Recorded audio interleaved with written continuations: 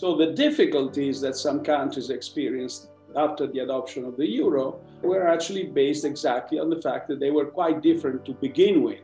But basically what the ECB does is a central bank like the Fed. It prints the euro and it channels the euros throughout the system to all parts of Europe. And so until people get full confidence, you'll hardly see a full recovery taking place. So even if we have a vaccine, people will still be fearful of doing certain activities. I think recovery is going to be bumpy with lots of setbacks, and I'm afraid it's going to be long because confidence will need some time before being restored, both for consumers and for business.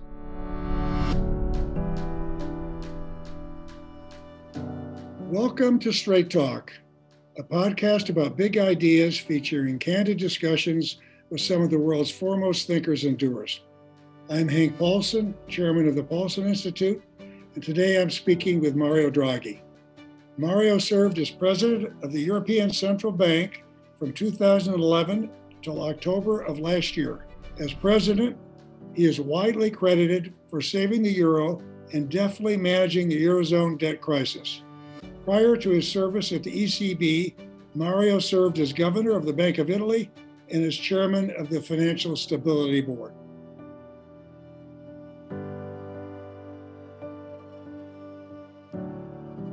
Mario, welcome to the podcast.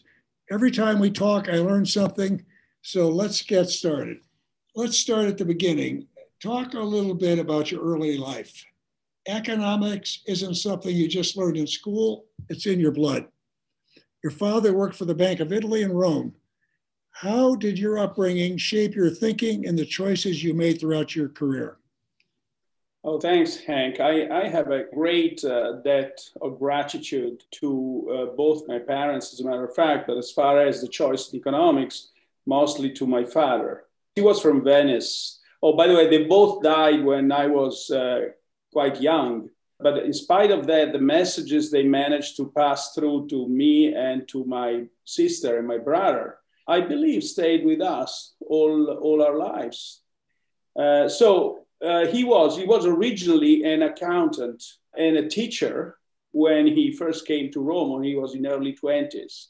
Then he became a bank supervisor working for the Bank of Italy. And then he went to work following the crisis of the 1930s, where all the banks and the major industries were all bankrupt. And what the government created a very large state-owned conglomerate called IRI. At that point in time was a very large industrial power and financial power. And he went to work for that. I believe must have been 1932.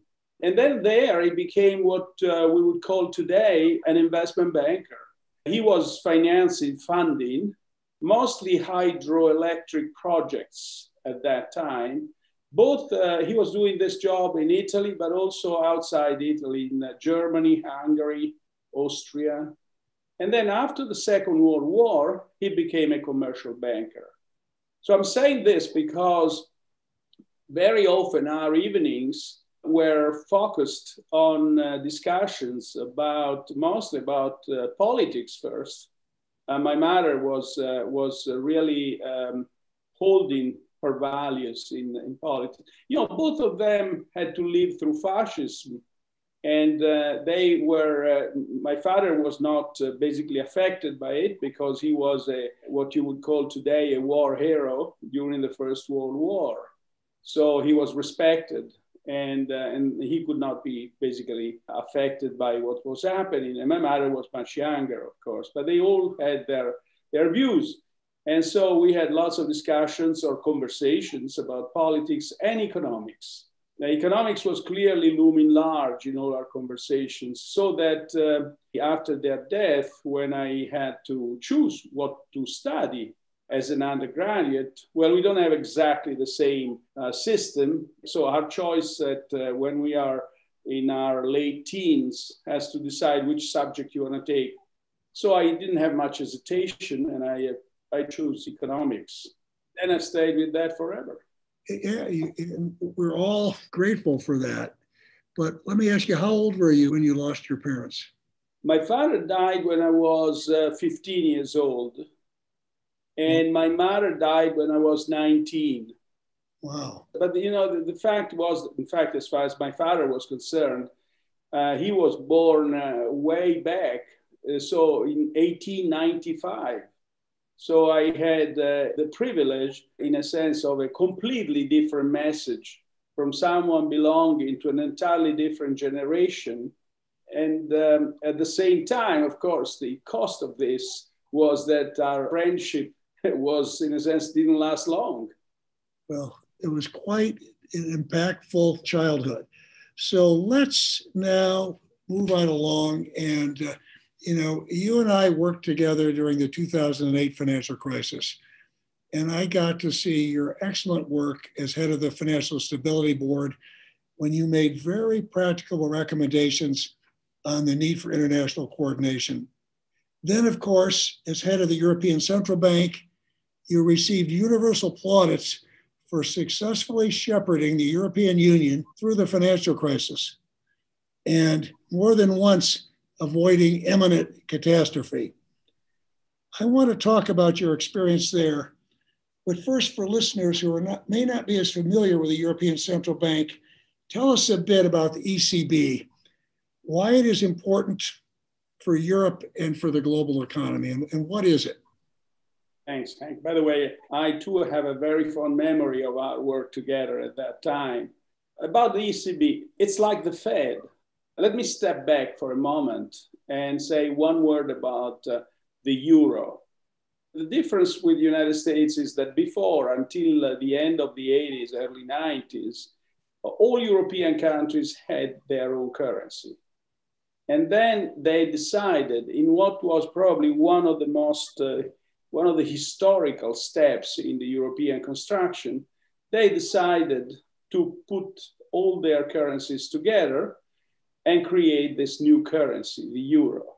There are many reasons for this step, which I don't think they're worth discussing now because it's past. If you want, I can say a few things about that. But basically, that it was widely justified by lots of reasons, even though the countries were still very different.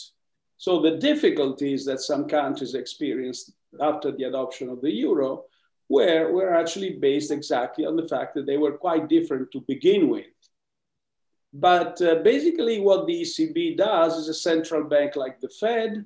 It prints the euro like the Fed prints the dollar, and it channels the euros throughout the system, through the usual channels, mostly the banking system, to all parts of Europe. There is, however, a big difference. The Fed has a federal budget, has a federal government, has many federal agencies around it. The ECB is what I think is the only federal European entity in Europe. You have the Commission, the European Commission, of course. They are also a federal institution, although they are not elected. But basically, the most important one, as far as the currency is concerned, is the European Central Bank, which we call ECB. And it does monetary policy, like the Fed. We do interest rate changes, QE, like the Fed. And frankly, now we can say that the number of tools that the central bank has is about the same as the Fed. Yep, and you needed to break new ground because to have a Fed where you've got different political systems is a whole another level of complexity. So I want to go now to the crisis. I remember well, because I was a civilian now, I'd left government. I remember well the seminal moment in July 2012 when you committed to do whatever it takes to preserve the euro.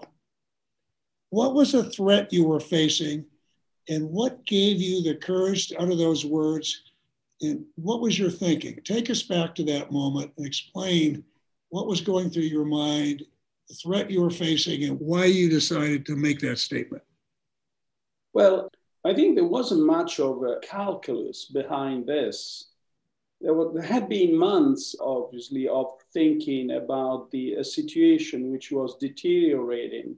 And so it was, it looked like a one-way bet the markets had gone into. So the euro could only disappear. Basically, that was the bet that many markets had done. And at the time when I spoke in London, this seemed to be almost the point of no return.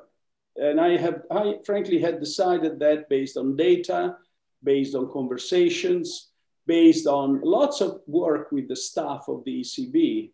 And so then one reflection I remember crossed my mind was that if we don't do this, our mandate is to keep price stability. But if we lose our currency, there is no price stability. There is no mandate that we should comply with. And so that inspired the very short talk. It was something like less than 3 minutes or something about that time, I don't remember, where basically the perspective changed.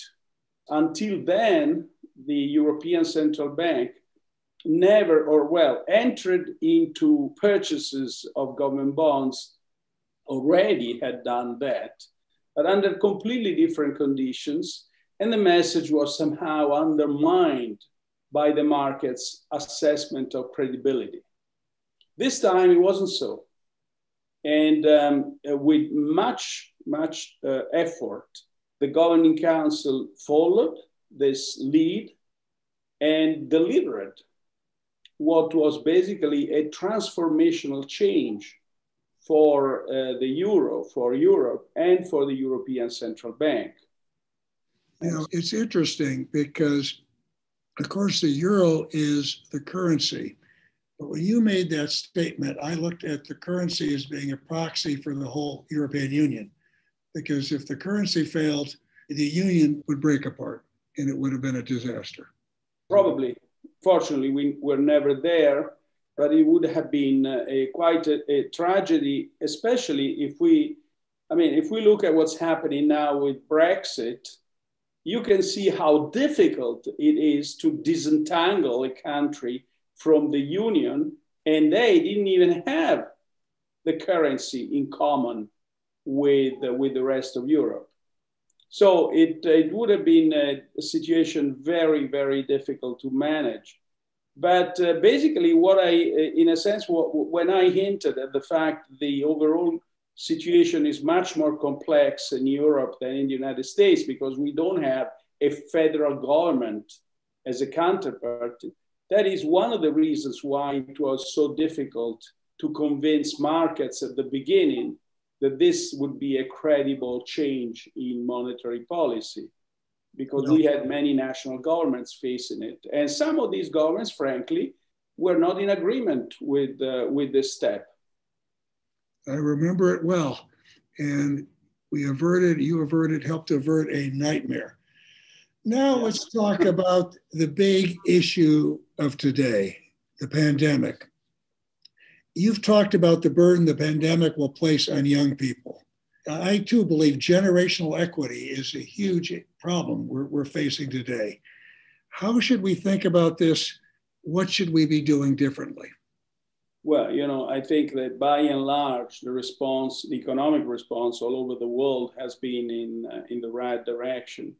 I don't think there is much of an alternative now than simply issuing debt and monetizing it, in the sense that central banks are buying this debt, and support the people, the economy, the corporates.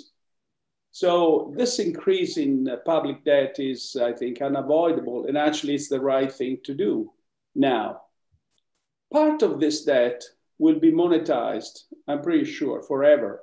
Because the alternative is between what we are doing today and massive defaults everywhere.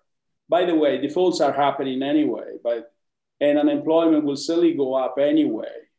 But the government's action so far have prevented a much, much bigger disaster. So part of this, as I was saying, will be monetized. Part of this, however, will very likely be transferred on the people who could actually pay for it. And it's not you or me, but it's the people who are very young or young today. So the very least we can do for them is to make sure that they are equipped with skills that could make them able to pay for this debt. So in everything I say or think, I think education is a fundamental action of any government program anywhere in the world. But the third dimension that will help us to get out of this is growth. And so any action that creates growth, that creates employment, is also important, not only for itself, for its own sake, but also for debt sustainability. So how do you look at the U.S. response to the pandemic, and how does it differ from that of Europe? I think, well, it's very difficult to compare for one reason. Europe has a very extensive both healthcare system and welfare system. Healthcare is mostly, I think almost everywhere in Europe, is first of all, it's financed out of the government budget, and it's free and it's accessible to everybody. Welfare system means that people have automatic access to subsidies, all kinds of variety of different subsidies for unemployment insurance. But then there is a difference between what Europe did and what the US did. Europe, in most countries, I believe, issued a prohibition to lay off. So companies are now compelled to keep the workers, keep the employees. And of course, these employees will receive the subsidies, and the company as well will receive subsidy. Now, at some point, this prohibition will have to be lifted. Some said the end of the year, some others said the first quarter, the end of the first quarter next year. And then we may see actually what happens to the labor market. In the United States, companies, corporates were left free to lay off people. But at the same time, the subsidies that these people got, if I am correct, are quite higher than anything that was budgeted in Europe. So if we compare only the amounts that have been budgeted, which is probably not right, but if we compare only the amount that had been budgeted after the crisis, after the COVID-19, my impression is that this number would be bigger in the United States than it's been in Europe. And by the way, everything we say about the economy hinges on what we say about the virus. And unfortunately, my understanding is the situation is still very uncertain. We know that the vaccine may come. We don't know exactly when. Some people say by year end, others say in the spring next year. But then the distribution times, the actual coverage of this vaccine, the quality of this coverage, the length of time this protection will last. My impression is that there will be question marks in the future. And so until people get full confidence, you'll hardly see a recovery, a full recovery taking place. So even if we have a vaccine, but this vaccine is kind of temporary, partial, and so on, people will still be fearful of doing certain activities. So it's going to take, I think recovery is going to be bumpy. It's not going to be a linear process that we all believed it would happen in March or April. It's now, by the way, even in June, we were observing it was not going to be a linear process, because after the initial bounce back, we saw that this recovery was losing momentum. And so it's going to be bumpy with lots of setbacks. And I'm afraid it's going to be long, because confidence will need some time before being restored, both for consumers and for business. Yeah, I essentially see it the same way. Under even the best reasonable outcome, this is going to be a long and difficult process to work our way out of it. And it's going to be determined largely by our ability to manage the virus and get to a situation where people feel comfortable about resuming normal activity. Yeah. So we've got a real challenge ahead of us. So let's move, though, beyond it. How will the world be different coming out of the pandemic? What do we need to do to make it a better place? That's a very difficult question. It's difficult because the more we go with this pandemia, the more we see that this has been a transformational change. There will be parts of the economy which will actually thrive in the future, and there will be parts which either will be downsized or disappear. And we don't, as I said before, we don't know how long this will last. So to make kind of prophecies about how the world will look like, it's, as far as I'm concerned, it's very difficult. But what one can say is that we should avoid mistakes made in the past following situations of deep crisis, of a pandemia, and actually in that case there had just been a war before. I'm thinking about the aftermath of the First World War. And I think we should be basically mindful of that experience and keep our markets open and restore the multilateral framework that has accompanied us since the First World War, where we have to, another thing we learned in the last, not only after the pandemic, actually we perceived that even about 10 years before, that globalization needs to be tempered by first of all, to take care of the profound inequality that's been generated in the last 10, 15 years, but also tempered with rules which would be respectful of standards in different countries. I think that's one thing we should strive for. And as I said before, growth will be the first imperative for economic policy everywhere. That is, I think, the most I can forecast. To do more, it would be very difficult for me. Yeah, I think it'd be difficult for anybody, but I think you're right. We need to restore global cooperation. That's critically important. So, Mario, this has been terrific. I look forward to the day when you can travel to the U.S., but in the meantime, we've got podcasts. Thank you. Thank you, Hank. Thanks a lot.